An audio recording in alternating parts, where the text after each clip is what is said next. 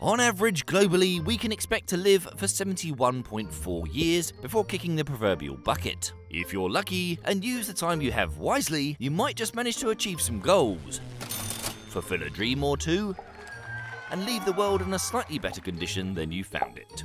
Of course, just existing as a human being in the modern world uses up considerable amounts of resources and creates a hell of a lot of waste as a result. But exactly how much waste does a single person produce in their lifetime? I'm Stu, this is Debunked, where we sort the truths from the myths and the facts from the misconceptions. Let's be sensible and start at the beginning. Birth. Soon after you're brought screaming into the world, the adults around you go to considerable lengths to take care of the inherently helpless bundle of joy for which they find themselves responsible. This obviously includes protecting, teaching, and loving their child, but also means dealing with far more immediate bodily concerns. By the time babies are toilet trained, usually somewhere between 2 and 2.5 years of age, the average disposable diaper wearing tot will have gone through between 6,500 and 10,000 nappies. That's roughly equivalent to 2,000 pounds or 907 kilograms, yes, an entire US ton of dirty baby underwear over the course of 2 years, per baby. Indeed, disposable diapers represent around 30% of all non-biodegradable waste. Even more shockingly, disposable diapers often take hundreds of years to break down. And though so-called eco-friendly alternatives to non-biodegradable diapers do exist, even biodegradable diapers will not degrade at the bottom of landfills in the absence of sunlight and air, and the amount of parents who opt for reusable cloth diapers is less than 5%. All that waste is created just to cleanly dispose of the biological matter that babies produce simply as a result of, existing. Speaking of, it's a good time to look at how much biological waste we all produce. In other words, the waste products generated directly by our bodies. The most obvious examples that spring to mind are good old number 1s and 2s. It is estimated that over the course of a year, the average person produces roughly 133 gallons or 605 litres of urine, which works out to a lifetime total of 9,500 gallons or 43,000 litres, equivalent to around 120 bathtubs. When it comes to feces, it is believed that the average person excretes around 360 pounds or 160 kilograms of the brown stuff every year, which works out to a lifetime total of 25,700 pounds or 11,700 kilograms. That's about as heavy as 2 elephants, 3 hippos, or 6 giraffes, depending on which member of the animal kingdom you want to use for defecation comparison. Slightly less obvious and slightly less gross bodily fluids like tears, saliva and sweat are, unlike urine and feces, produced constantly in order to make sure our mouths and eyes stay moist and to keep us cool. Collectively, the average person produces around 172 gallons or 782 litres of tears, saliva and sweat every year, or about 12,700 gallons or 58,000 litres in a lifetime. That's enough to fill roughly 820 beer kegs.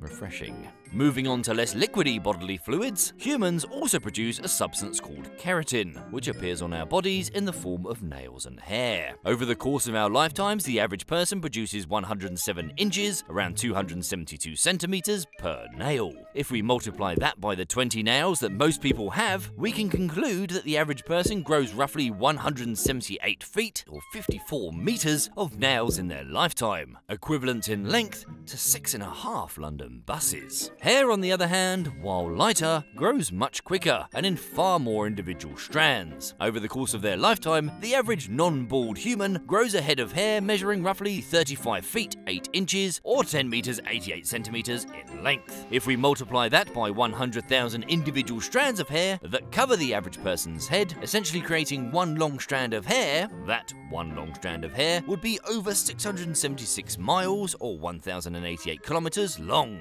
which is well over 3 times as long as the River Thames or 2.5 times the length of the Grand Canyon. Possibly the least obvious biological matter that we are constantly releasing into the world is skin. We are constantly shedding dead cells, and in such large amounts that in a single lifetime, the average person sheds 628 pounds or 285 kilograms of skin. That would outweigh a blue whale's heart, the heaviest on the planet. That's a lot of dead skin. Lastly, we also have to factor in the gases that humans produce.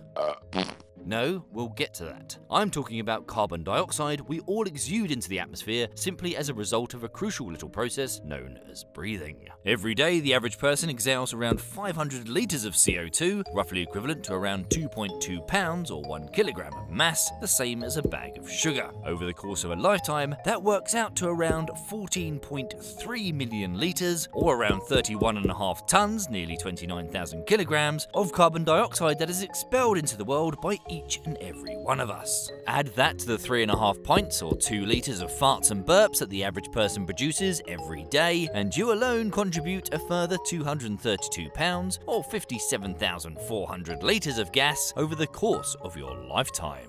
So, with nearly 8 billion of us on this little planet, we're collectively pumping out over 3 million tonnes of the stuff each year. That's around 8% of the annual global CO2 emissions created by burning fossil fuels. So, on the face of it, it looks as though we humans are pretty major contributors to greenhouse gases as a byproduct of merely existing.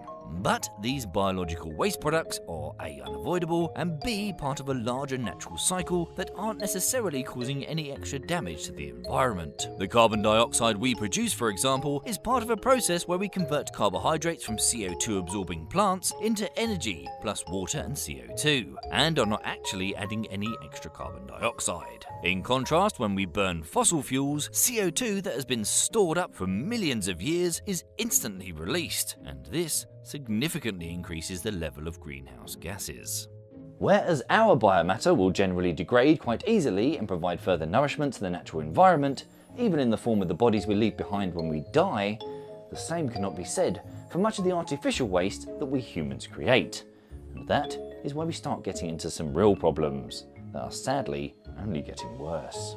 But before we go on to that, we'd like to take a moment to introduce you to NordVPN, who can keep you safe and anonymous online with double data encryption. And not only that, the amazing thing about a VPN is that it allows you to access geo-restricted content. That means accessing content that is usually only available in other countries. Recognize this message? Sorry, this content is only available to viewers in insert country name. Well, select one of NordVPN's servers in that country, and hey presto, you're watching your favorite shows. Debunked viewers can get a whopping 68% off NordVPN at only $3.71 per month. Plus, you get an additional month free to get you started. Just visit nordvpn.com/debunked or use coupon code DEBUNKED and take advantage of this incredible deal. NordVPN is one of the most trusted VPNs available and comes recommended by everyone from Wired to PC Mag. They also provide you with a 30-day money-back guarantee, so there's nothing to lose. Right, now let's get back to the matter at hand. How much artificial waste do each of us make? According to researchers from the World Bank, the global population generates at least 3.5 million tons of solid waste a day, 10 times more than people did a century ago. Of course, there are more people alive today, but only around 4 times as many, suggesting that we are far more wasteful than our comparatively frugal ancestors. As we get older, each of us only adds to our own personal ever-growing pile of trash, and in fact, it might be the case that we are at our most wasteful when we are young adults. Yep, us pesky millennials are at it again. A study conducted in the UK in 2017 found that only 49% of people aged between 16 and 34 said they recycle as much as they can, compared to 70% of 35 to 54-year-olds, 83% of 55 to 74-year-olds, and 81% of those aged 75 and older. These findings mirrored the results of a 2014 poll of adults in the United States, which found that millennials were less likely to always recycle than any other age group. Unfortunately, young people aged between 18 and 24 are also significantly more likely to waste food compared to older people, which has been blamed on the transitory nature of young adulthood. Unsurprisingly, moving away from home into multi-person households, lacking in fridge and freezer space, alongside people who haven't yet learned basic food management behaviours, leads to large amounts of unnecessary waste. Shocking, I know. So what exactly are we all throwing away? And how much? The answers are perhaps both fascinating and depressing in equal measure. According to the United States Environmental Protection Agency, the most frequently encountered material found in the municipal solid waste landfills is paper, which, in its various forms, may constitute more than 40% of a given landfill's contents. The EPA report that the average American throws away 63 pounds, or 28.5 kilograms, of newspapers and magazines every year, roughly the same weight as 90 human hearts. In a lifetime, that works out to somewhere around 4,937 pounds, or 2,240 kilograms, of newspapers and magazines, this time equivalent to a rhino. Indeed, the much-anticipated paperless society, first conceived in the 1970s, never came to pass, with our consumption of paper only increasing since the 1980s, and currently only 1% of offices are truly paperless. Not only that, the amount of electronic technological waste that we produce is increasing by as much as 5% annually, with some estimates suggesting that the worldwide production of e-waste could exceed 50 million tons in 2020 alone. That's 150 Empire State Buildings, just in TVs, laptops, toasters, microwaves and the like in a single year. That's more than half the total of all the skyscrapers in the whole of New York City. Following paper, the second most common thing that ends up in landfills is generally food waste, consisting of all the food you didn't finish and scraped into the trash, or simply didn't cook at all and left to go bad at the back of your fridge like the wasteful monsters you are. Interestingly enough, those who adhere to healthy diets rich in fruit and vegetables are actually the biggest food wasters, though we certainly can't blame the global generation of food waste entirely on health nuts. Shockingly, it is estimated that we waste more than 30% of all the food produced across the globe, enough to feed every undernourished person on Earth. When researchers at the US Department of Agriculture analysed 8 years of food data, up to the year 2014, they found that Americans waste as much as 150,000 tons of food every single day, equivalent in weight to 5.5 Statue of Liberties. On an individual level, this works out to about a pound of food per person per day, meaning that over the course of their lifetime, the average American wastes around 14.36 tons of food, which is about as heavy as 2 T-Rexes, or to bring it closer to home, the equivalent of 9 cows. It's worth pointing out that both paper and food are biodegradable, and under the right conditions, will break down completely in as little as 6 weeks. However, many waste products, even those that are biodegradable, often take much longer to decompose, as they are often compacted and sheltered from the open environment.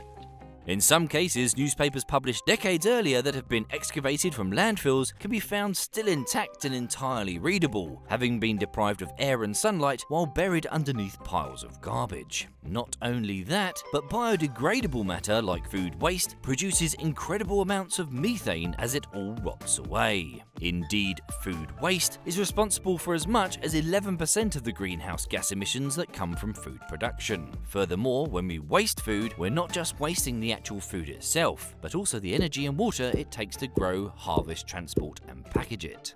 Speaking of packaging, the next largest contributor to the amount of waste that humans produce is plastic, which, as most of us know, takes far longer to degrade. While plastic bags may break down in as little as 10 years in favourable conditions, plastic bottles can take around 450 years to degrade, and other plastic products can last as long as 1,000 years in a landfill.